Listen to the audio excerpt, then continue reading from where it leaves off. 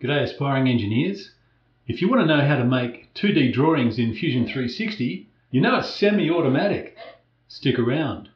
Welcome to Future Engineering. The future starts now.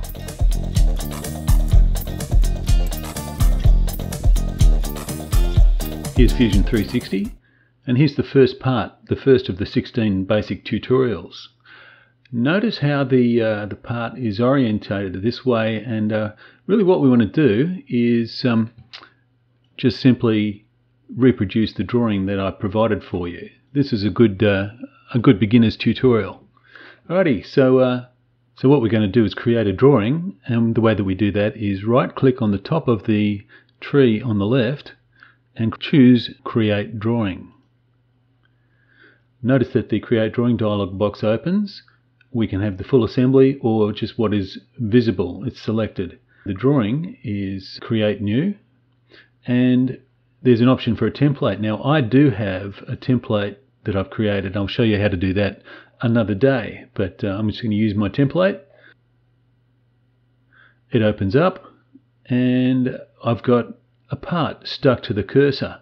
Now this could be whichever way that you have chosen. I've got the top view selected here. That's the side of the part that gives us the most information. It tells the whole story, so that'll do.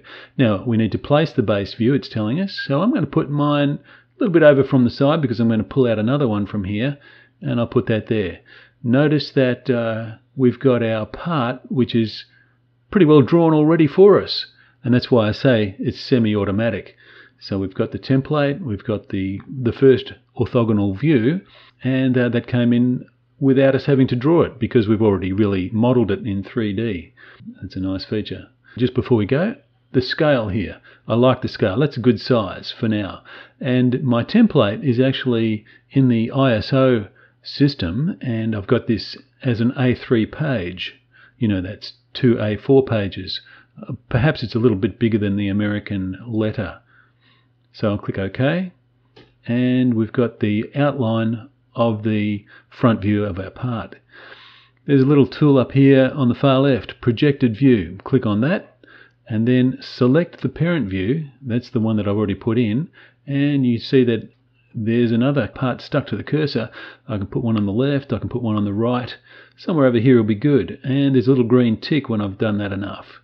And you can see that that's also an orthogonal view.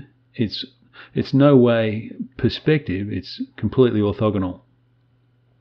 Now I can reposition these things. If you click on the view, you get this little handle that comes up here, and I can move that around anywhere I like. And you notice that these two views stay perfectly lined up. That's one of the features of these orthogonal views. I can do this one too, but I can't move that anywhere except along the line so that it's lined up with the parent view. If I try to move it up a bit, it doesn't work. Alright, so that'll do. I want to have just one more view on this. Now these two views tell the whole story. All the information about the geometry is there on those two views. But I do want to have a pictorial view, so I'm going to click on this one, and I don't like that one so much. Let's have a look. That one's not too bad. That's nice. I'll put that one there, give it a green tick. I'm going to select it, and then I'll move it with the handle, put it up here somewhere, select the view, then right click and choose Edit View. And the reason why I want to do that is I want it to make a shaded view, and I also want to change the scale. This is too big for a pictorial view, so I'm under Scale here. I'm going to go for 1:1. No, 1:5. That's better.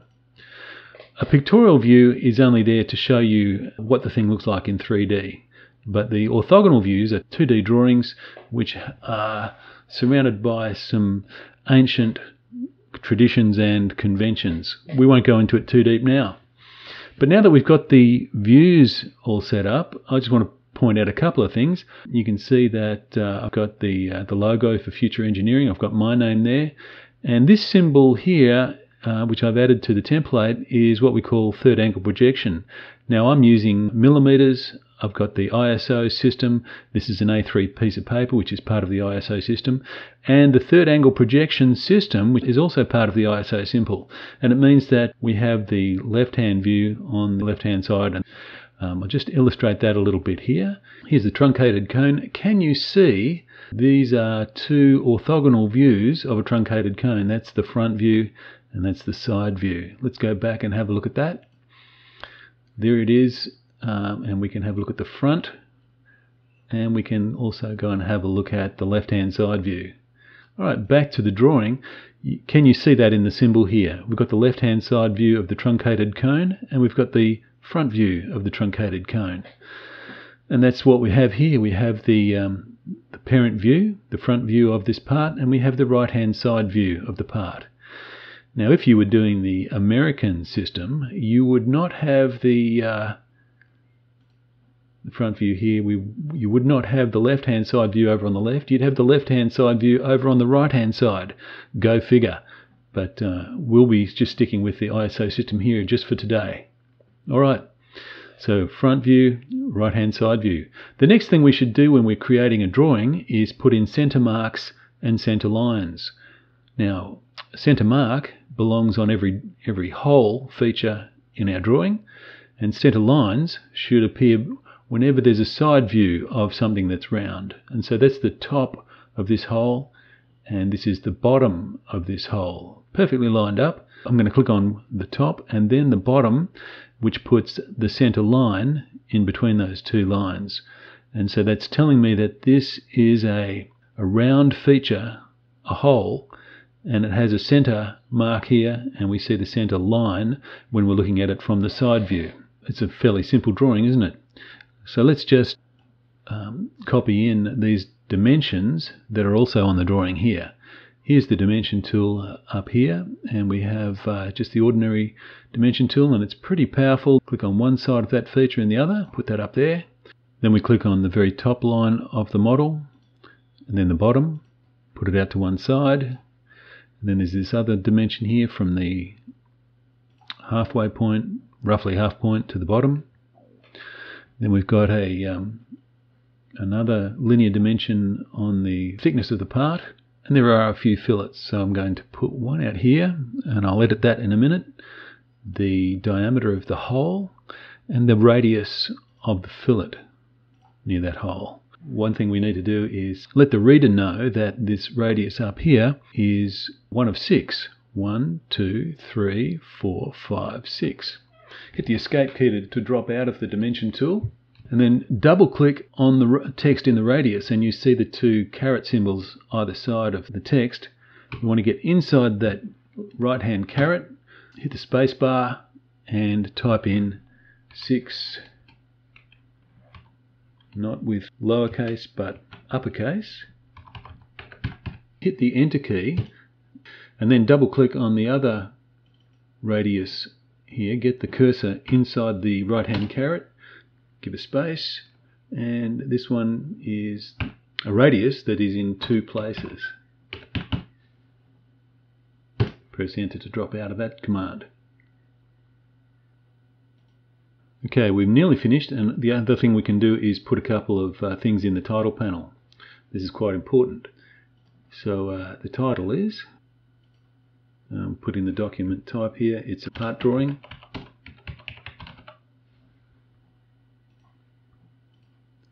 I click on it, it reveals the little moving handle, and I'll put that in a better position.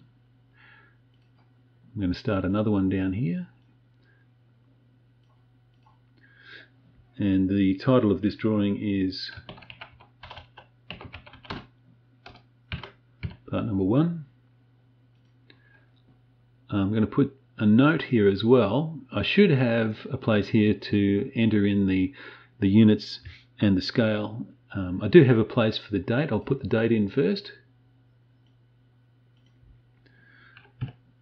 Today's the 27th of February 2021.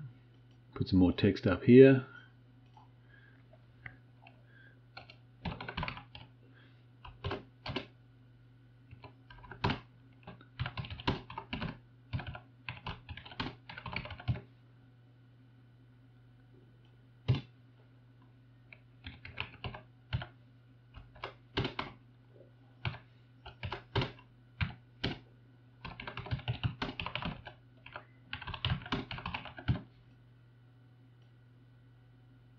Just move that a little bit. Okay, that will do for today, folks. This is the most simple way to set up a drawing in Fusion 360. This is a part drawing. It shows manufacturing information for this particular part, as opposed to an assembly drawing, which we'll cover another day. Hopefully this will get you started. I'll see you in the next video. Bye now.